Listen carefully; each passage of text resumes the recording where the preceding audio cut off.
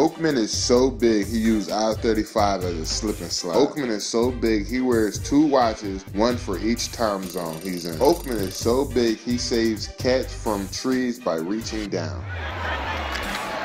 pressure and down he goes.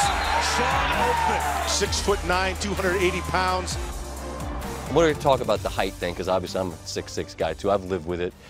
Does everybody that you meet think, they ask you, if they don't know, who do you play basketball for? Exactly. Do you mess with people ever? I swim. I play tennis. I don't play basketball at all. How high a level do you think you could have played basketball? I could play basketball at the highest level. What, the NBA? For sure. Come on. Why not? Well, I don't know. You tell me why. No one's gonna deny me. There's no reason why I couldn't. I'm tall, athletic. Why not? If I would have played back in the day when you could throw a few bows and play a little rough, yeah, I would have been great. Pressure coming and sacked, and that's big Shawn Oakman from the blind side.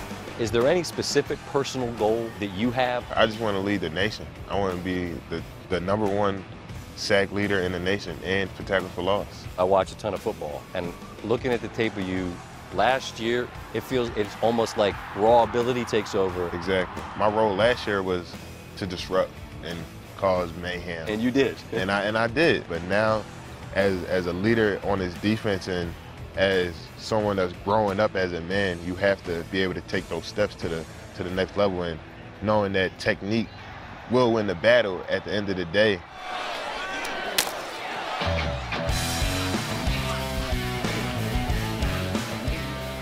Your defense this year is nasty. How much of a chip do you guys maybe have on your shoulder to show the nation what your side of the ball is capable of? It's a huge chip.